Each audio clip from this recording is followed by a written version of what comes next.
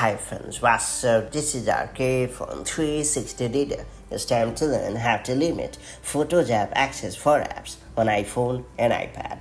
One of the new privacy improvements with iOS 17 is the new embedded photo speaker for third-party apps. It is designed to let you limit Photos app access for apps on your iPhone or iPad for enhanced privacy. When apps ask for Photos app access in iOS 17, you will be shown more information about what they will be sharing. That includes reminding you that apps may be able to see location data and image captions, explaining why an app wants Photos app access and the current amount of photos and videos in your library. That said, let me show you how it works. First and foremost, look out for automatic alerts about your apps which you have allowed full access to your Photos app library and decide if you want to continue to allow it.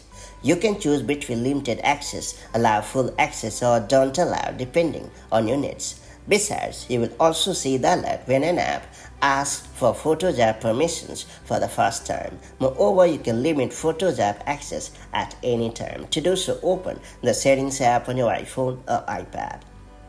Now scroll down to choose the app in question. Then tap on Photos.